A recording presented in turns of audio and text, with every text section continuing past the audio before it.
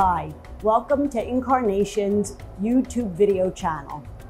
Today, we are going to have our first video which ties to living as missionary disciples.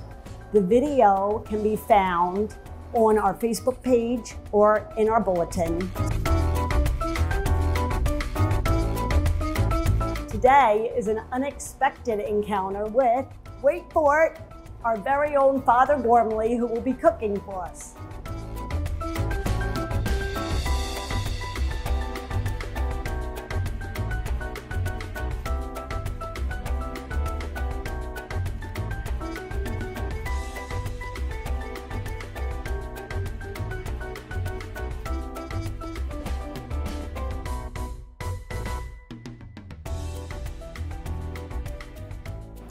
So good afternoon, everyone.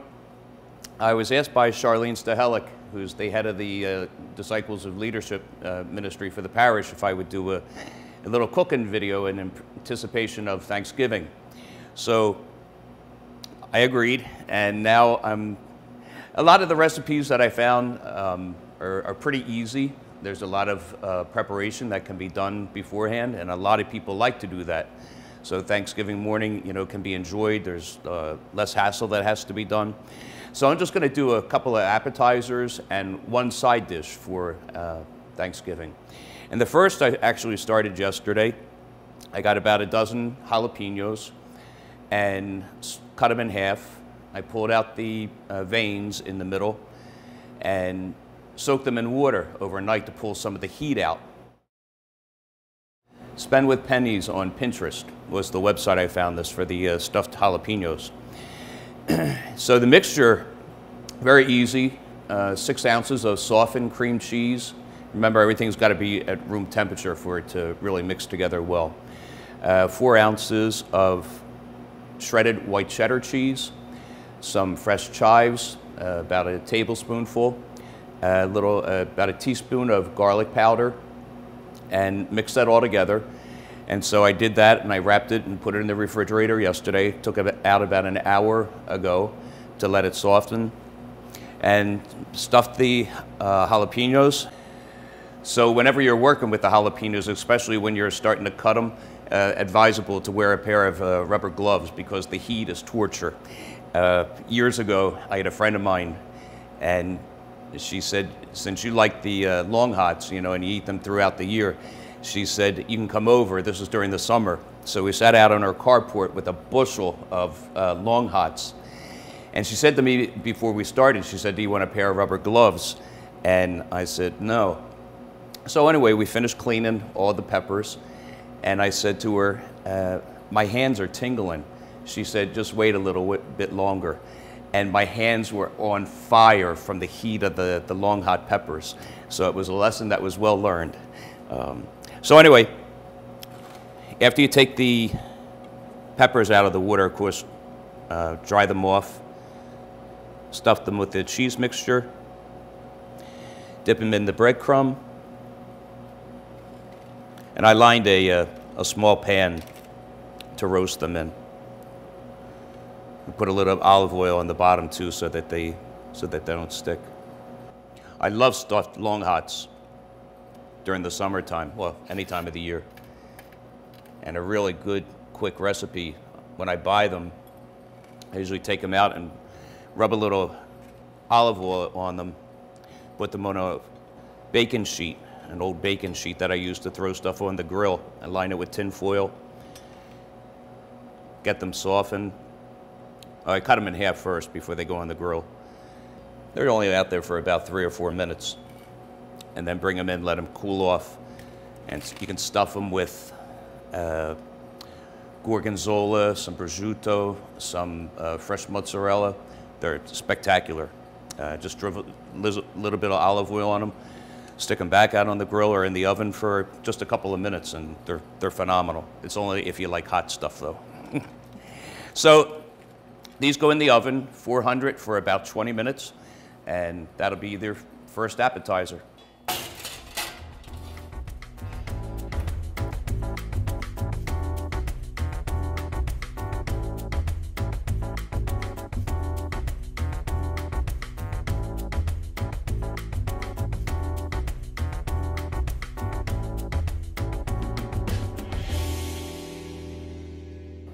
Okay, so this is going to be the side dish for Thanksgiving, and it's a broccoli and cauliflower gratin. So again, yesterday, just to try to jump the gun a little bit, I took a head of broccoli and a head of cauliflower, cut it into chunks. And the recipe that I looked at online, when you see some of the reviews after they give the recipe, it never mentioned anything about steaming the broccoli and cauliflower or roasting it. So I experimented a little bit and roasted it. Just olive oil, salt and pepper, 375 for about 25 minutes. Pulled it out, let it cool off, and now all you do is take a little butter, grease the inside of the bacon dish, because with the cheese mixture it'll really stick, but the butter really helps it to loosen up.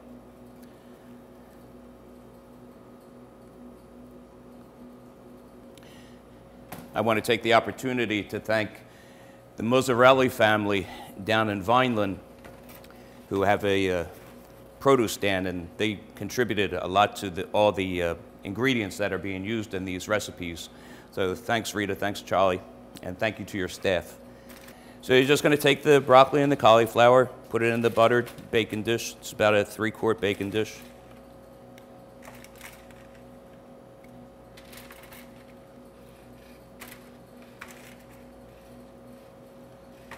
So for the sauce for the broccoli and cauliflower gratin, you're going to take 4 tablespoons of butter and melt them.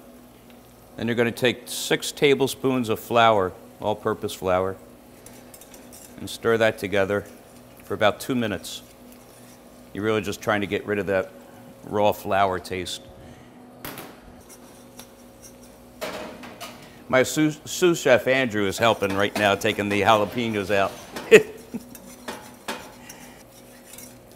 So the flour and the butter have cooked long enough now, so I'm going to add 3 cups of milk.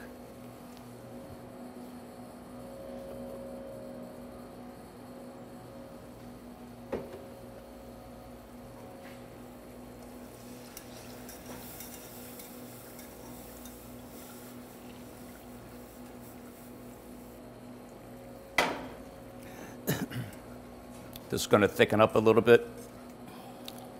So when I tried this the other day, it called for about 8 ounces of Gruyere cheese. But then again, I was looking at some of the reviews, and then somebody said that they added a mixture of the 3 cheeses, 3 Italian cheeses. So that's what I'm going to try today, and then top it with Gruyere before I put it in the oven. So I'm going to add a little dash of nutmeg. Careful with it because it's pretty strong. I know a lot of people like the fresh stuff, but you use what you have in the cabinet, and this is what I have in the cabinet.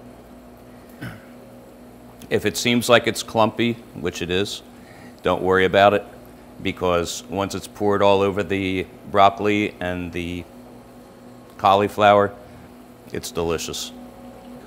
Okay, so I'm going to take the mixture now and pour it over the broccoli and the cauliflower.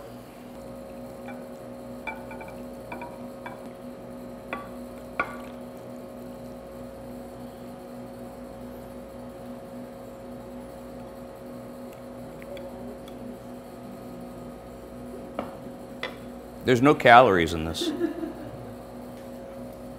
Now I'm just going to top it with a little Gruyere.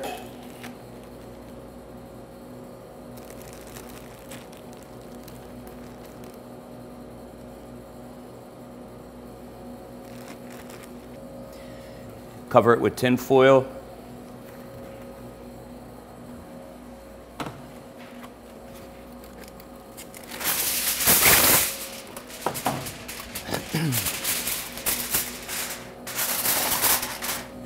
So this is going in the oven, 375, 15 minutes covered and 15 minutes uncovered.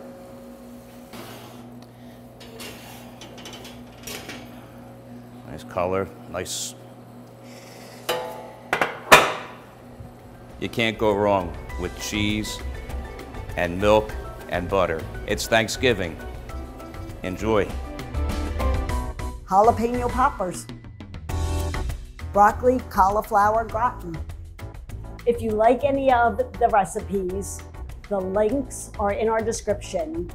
And please like and subscribe to our YouTube channel.